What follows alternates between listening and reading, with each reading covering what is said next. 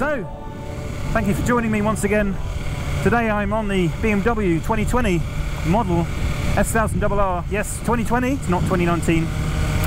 Not sure why, to be honest, but that's the model year designation. The previous model was around for about 10 years, and over the years they honed it and improved it, but BMW decided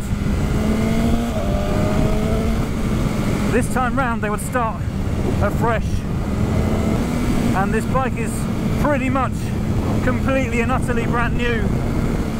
It's got a new frame, new suspension, new brakes, a new aluminium swing arm.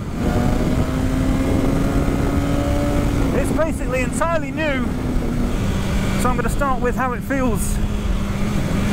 I mean, yeah, it's a superbike. There's no two ways about it. It's utterly a superbike, but the way you're sat, my knees aren't uncomfortable, and it kind of forces you to grip with your knees. It's just the natural position it puts you in. So there's not that much weight on my wrists. It's really surprising. So it's fairly comfortable. We're in dynamic mode at the moment, which basically alters the suspension based on what kind of road surface you're on. So talking of suspension, it has got a few modes. You've got road, rain, dynamic, race, and if you get the M Sport version you get Race Pro 1, 2 and 3, and in those modes you can fiddle with things like engine acceleration, engine braking, wheelie control, ABS, all sorts of settings that you can manually change just to how you like the bike to behave. But I'm in dynamic now, as I said, and actually it's surprisingly, it's not harsh. I mean, it's tight and it's taut when you need it to be, but it's also soaking up the bumps really well. It's not painful to ride. So let's talk about that engine. It's a 999cc liquid cooled inline 4, making 207 brake horsepower at 13,500 RPM, and it makes 113 Newton meters of torque. Sorry, this is just so much fun.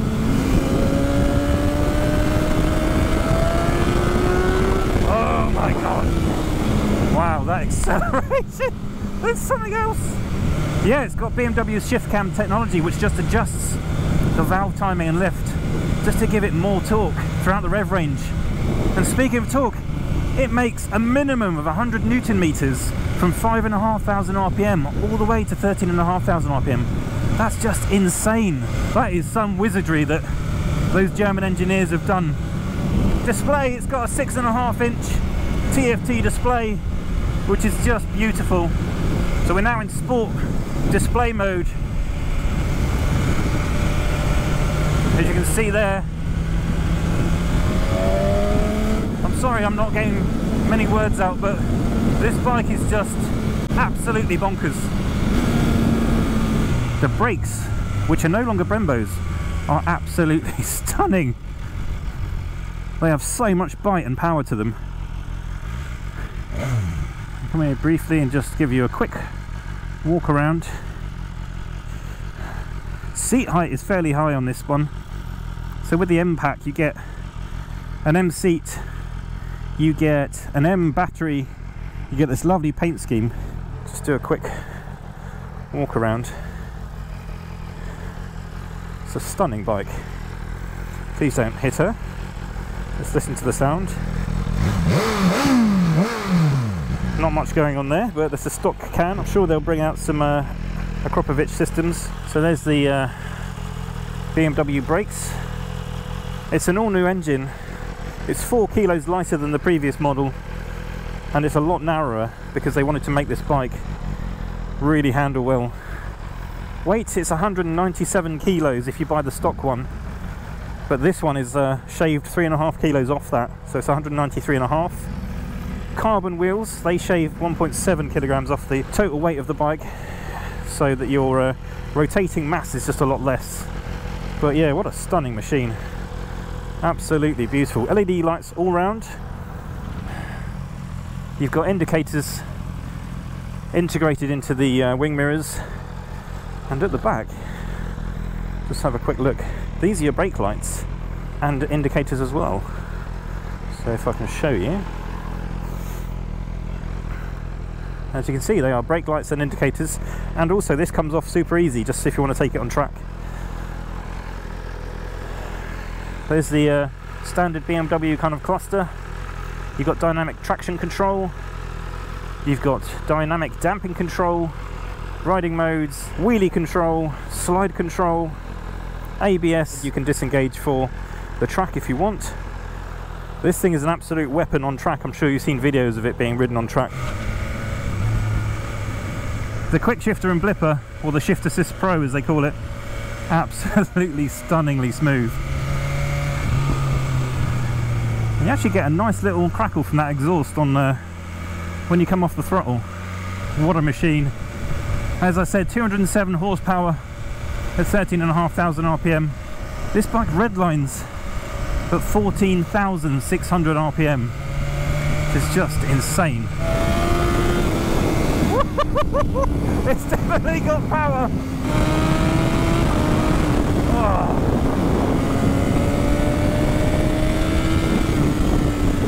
Slow down for this junction.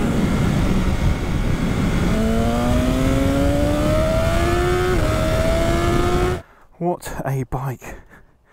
The power delivery is, it's indescribable. It's just I can't even, I'm literally speechless. This bike is absolutely incredible. The seat's quite hard. First negative. Okay, there's two negatives. The exhaust note is awful and the seat's hard. That's about all the negatives I can come up with. Everything else is absolutely insanely awesome. My goodness. Right, let's get some shots. This is the most powerful bike I've ever ridden. It's actually got around about 196 horsepower at the back wheel, because there's been some dynos done. So let's have a look at the dash.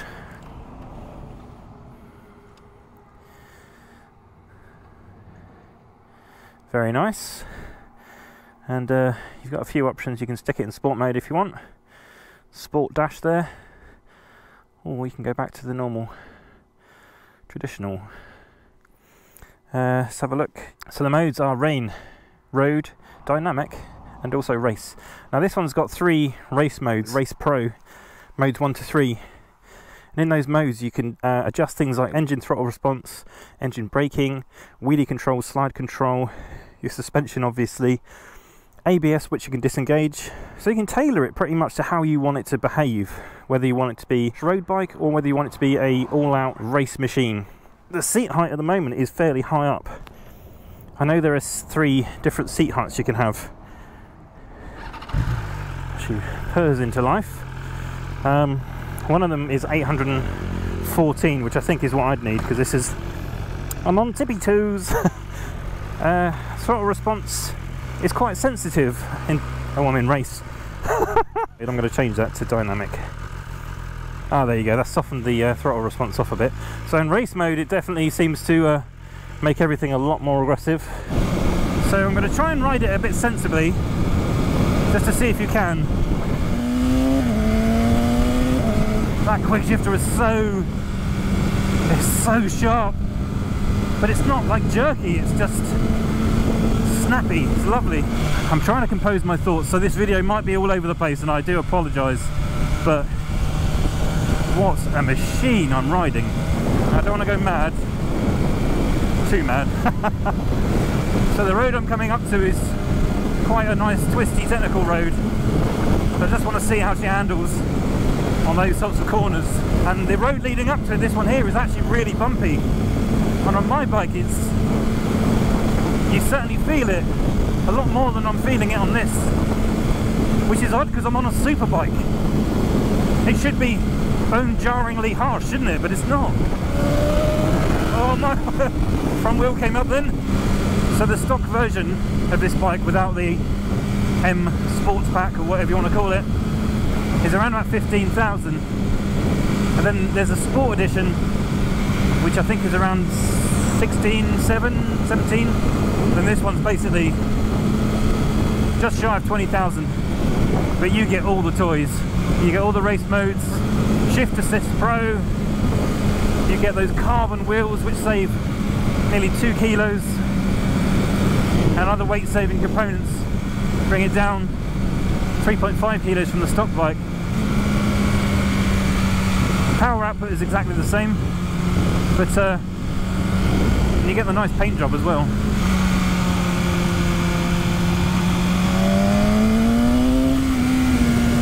Oh, it just corners like it's on rails. It's just ridiculous. The back brake isn't great, but it's a new bike. We can forgive it a few things. Maybe after a little while it'll bed in. As I said, this is a tight, twisty road. So actually on slower stuff it does get a little bit uncomfortable.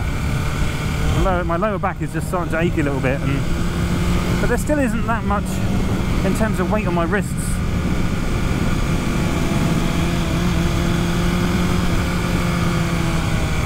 It's not terrible. What an impressive bike. Just what those German engineers have done. Would I buy one? I have to admit, it's severely tempting. But I think performance wise, it's just so much power.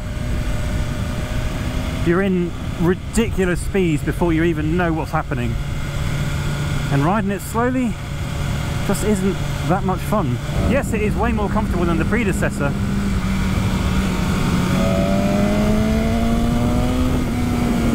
but it's still a superbike.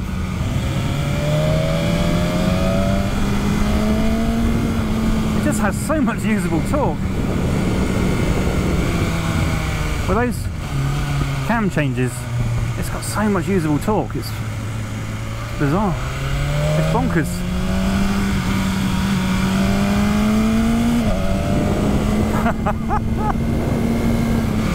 I mean, this bike is better than I'll ever be, obviously. Absolutely stunning machine. An absolute technological marvel. Those Germans have really done it.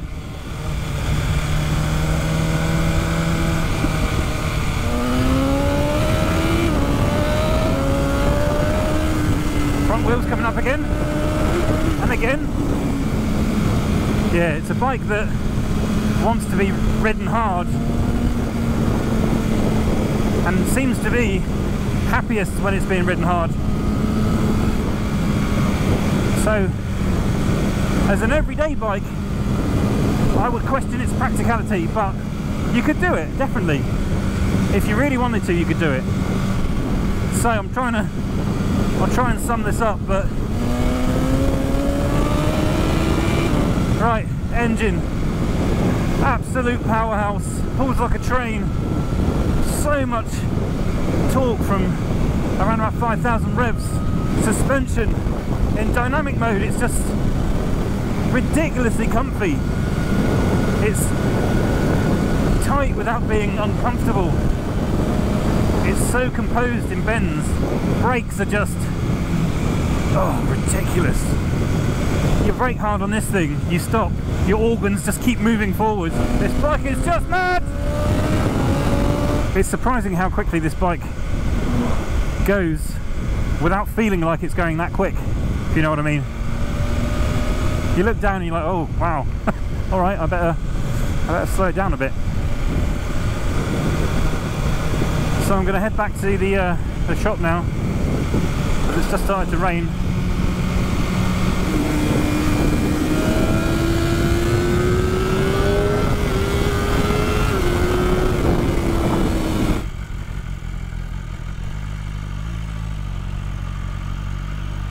Gravel, gravel. Dan likes his gravel, doesn't he? Oh my god, look at this. Why have you done this, Dan? Why have you done this to yourself? 200 horsepower bike and you're going in the gravel. Alright, let's take her back.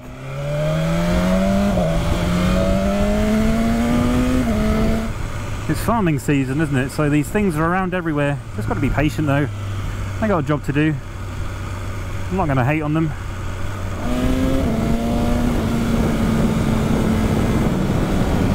Wow. I know I keep just saying wow and making noises, but honestly, test ride one of these, you'll do the same thing. And when you're doing like 60, 70, it's actually quite comfortable. It's only when you're doing town stuff that it feels a little bit out of its comfort zone.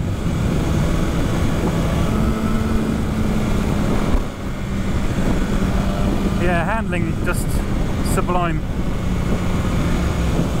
Totally, totally sublime. Just goes where you point it. It's so precise. It's like a scalpel being held by a pit bull that has a degree in astrophysics.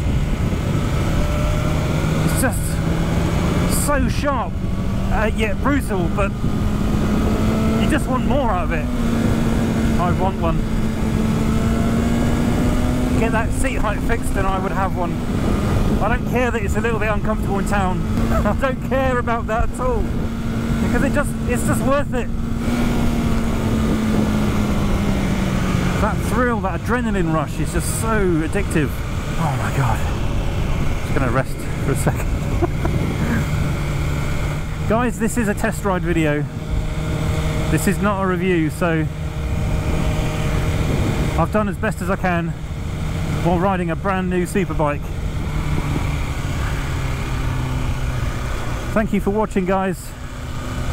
Hopefully I can get this bike out again for a bit more time, do a proper review of it. But what a machine. Get one, go and get a test ride on one. Guys, thank you for watching again. If you haven't already, please do subscribe to my channel and also my Instagram, because you see a lot more behind the scenes stuff on Instagram. But thank you once again. I'm done, I'm spent. See you next time. Peace.